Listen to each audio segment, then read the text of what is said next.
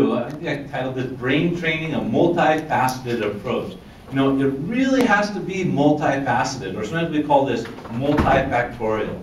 There is no one factor. Actually, if anybody ever comes to you and says, we found the one thing to prevent memory loss, shoo them away, because they're lying to you.